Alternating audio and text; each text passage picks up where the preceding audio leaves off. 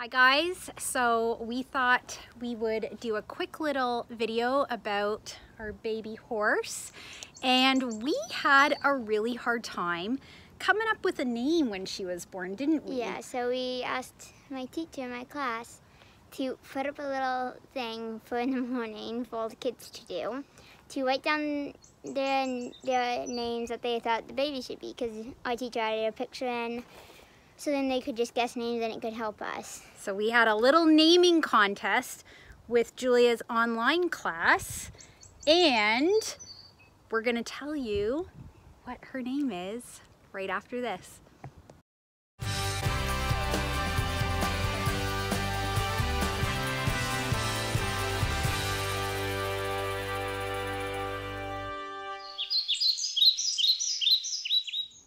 So the naming contest came back, and there were a lot of really good names, eh? Mm-hmm. Even then we had a bit of a hard time coming up with some names because the kids came up with awesome ideas.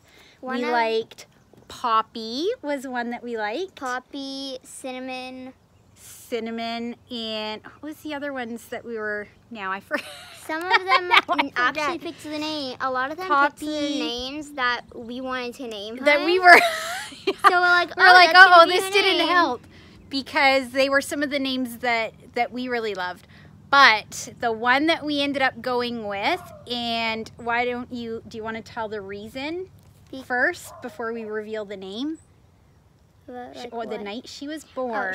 The night that she was born, there was a full moon, so we decided to name her Luna. Luna, after there was this crazy moon the night she was born, and she was born almost at midnight, so Luna was a pretty popular name from that contest, and it was one of the names that we were thinking of, so we decided Luna, and she is definitely a Luna, isn't she? Yeah, we love that name. Sometimes we also call her Baby though, so.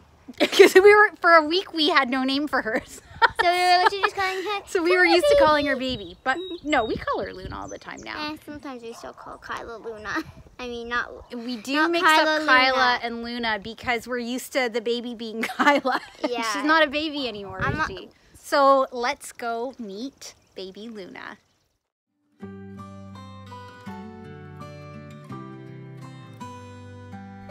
So week one with this little sweetheart, and for the most part we've just been letting Stevie and her bond and been trying to stay out of the way. She's the sweetest though, and this is my favorite thing she does. I love when she scratches like a dog.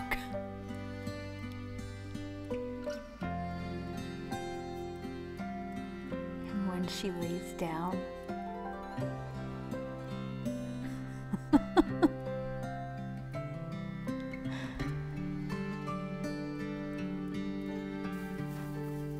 She is honestly such a sweet little soul. She is not aggressive. She's not all crazy. She's just so gentle.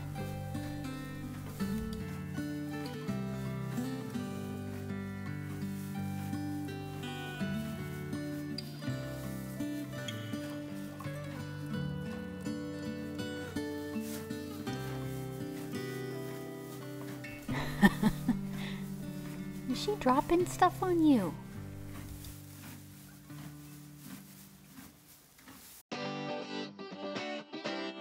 Now that her legs have strengthened up and she has got the all clear to go outside, she is figuring out how these legs work. She loves running around, and hopping is her favorite thing to do.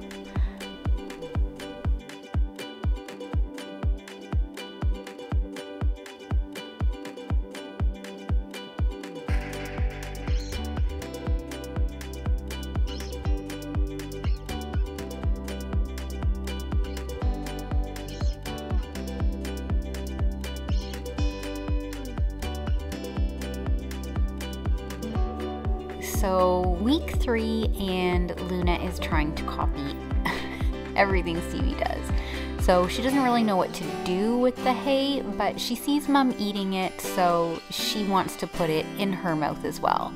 She doesn't really figure out the whole chewing and swallowing part, so once she gets a mouthful of hay, she goes and tries to drink milk. But Stevie doesn't appreciate the hay in her mouth while she's trying to nurse.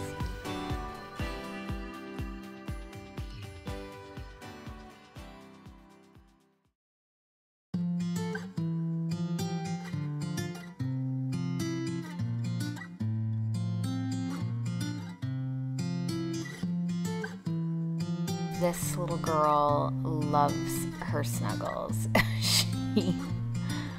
She loves sleeping on Kate's lap, and she's just, oh, I can't get enough of her. I mean, when people talk about puppy dog personality, I mean, she is the epitome of it.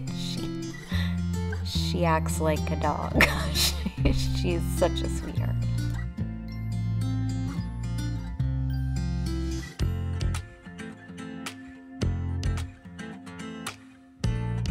She comes right away, wants you to scratch her.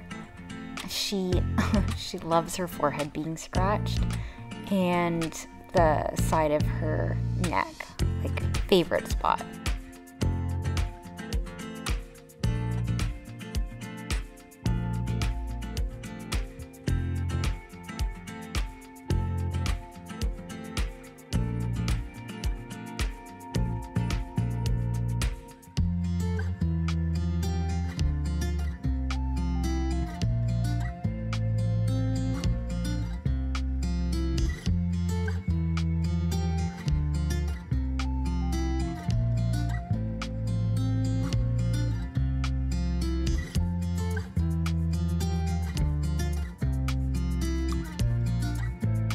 So week 6, and Luna is growing so quickly. Her legs are getting so long, and sometimes when she's standing beside Stevie, it doesn't look like her legs are that much shorter than hers. I don't remember Kyla growing this quickly, but it could just be that we're forgetting.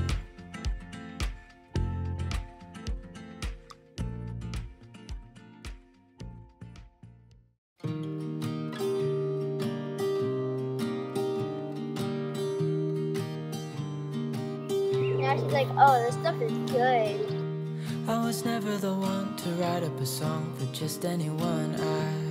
I was always the one to find myself lost in long conversations. Oh, 'cause I've always been told that things will unfold if you keep on waiting. But then you came along and proved me all wrong. I was so mistaken, 'cause you glue all the pieces back together.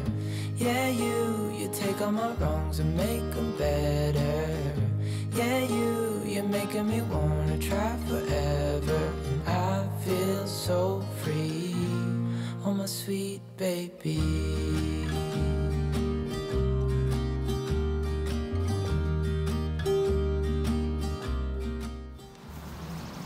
That's the most tiniest thing ever. She had a little baby pine cone thing. But with you it's so clear, and now that you're here I see colors I never respect. She still does like the little baby scratches, but she's getting better with using her neck because her neck's getting longer.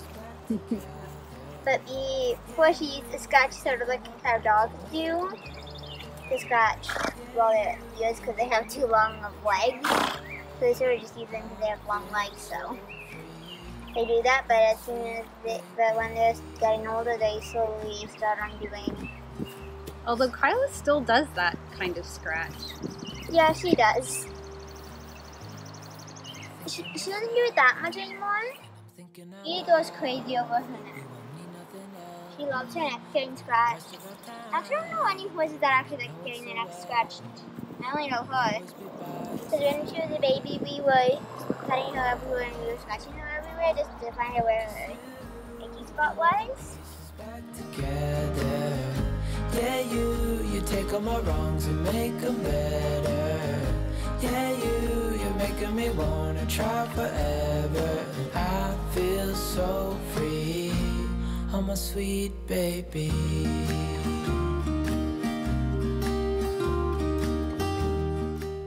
Her legs are so long that her neck can't reach down to the ground to eat, so she has to spread her legs.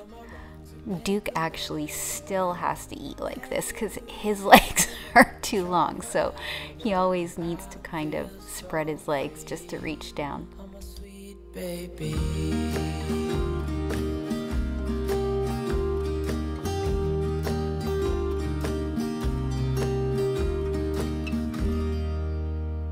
Week 7, and she is learning to lead. Small, because I can't just like wrap my arm all the way around her. She's too big now. Now I use her as my pillow.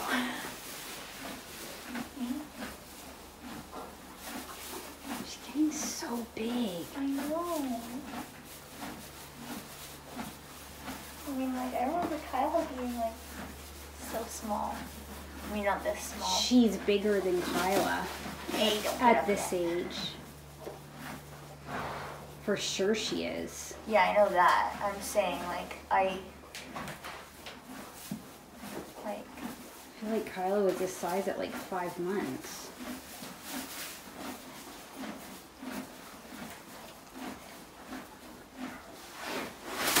oh, come on. You're all right though, right?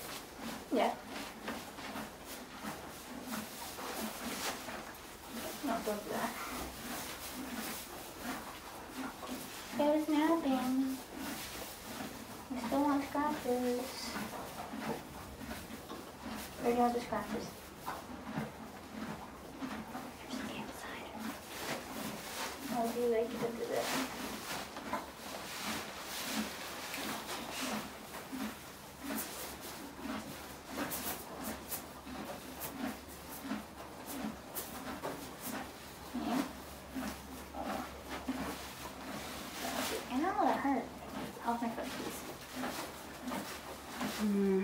All right, let's go to bed. I'm getting baby clothes. So big now. Week 8 and leading like a pro. So we just had to bring them in from outside because it started to storm and it is thundering. So Yeah. Look how long her mane is. It's almost the size of my it's growing. hand. But if you guys are wondering why she has all like these little scratches, it's because when she's sleeping, she likes to go up under the fence or scratch herself. So then she sort of loses her handsome spot. Well, she's losing all She's her also losing sort of her baby hair. hair. So she's getting all blotchy right now. Yeah. But it's coming in. You can see around her eyes. She's too busy eating. You guys can You can maybe. see around her eyes the new stuff's coming in pretty much the same color.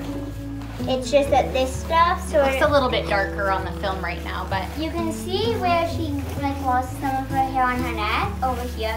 You can see that it's going in like sort of brownish, but we also think that it's sort of going to grow on like this sort of beigey sort of color sometimes.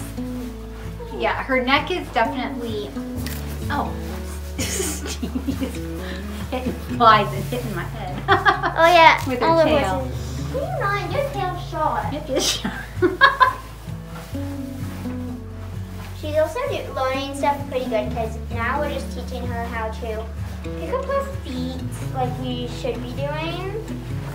Yeah, every And we day we don't pick them up and hold them for long, but just so she gets Don't you used to just us pick them up touching. for like 5 seconds? Oh, not even. Not even like Just for so like she 2 gets used to us seconds. touching her legs and. We just pick them up so then she doesn't turn into one of those horses that hit their legs and picked up. They threw a big fit.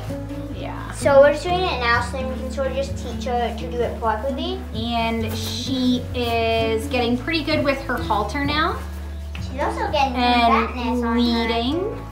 She's getting some fatness on her. Yeah, she's eating well. And Stevie has been an awesome mom. Except for the grain part. The grain part, she's like, She get likes away. her grain, so we got a full feeder that we're gonna put up, Yeah. and it just stops Stevie from being able to eat her grain. so then Luna's brain. she can eat it. Yeah. And Stevie can. So what a full feeder is basically it's basically a feeder, but it's like it's sort of like what goes on the wall. Like if it was here, it would go on the wall and it would just stick out. But there's bars across, so the baby can only fit her head in, or like her nose, but not.